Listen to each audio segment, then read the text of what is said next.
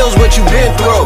And your mind is a weapon, put it to use. Power, power, power, power, power, power, power, power, power, power, power.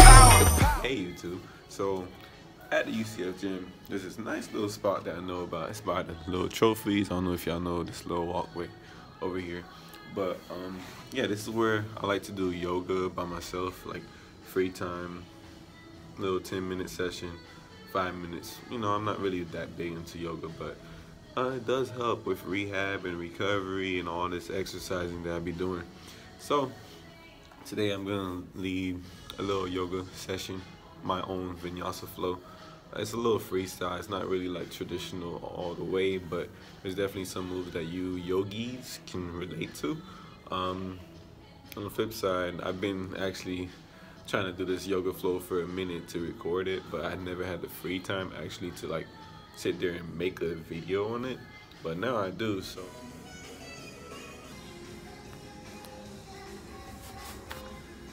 Alright, so let's begin. I'm putting my camera down right in front of me, so it's gonna give me like a little shadowy background, like very dark.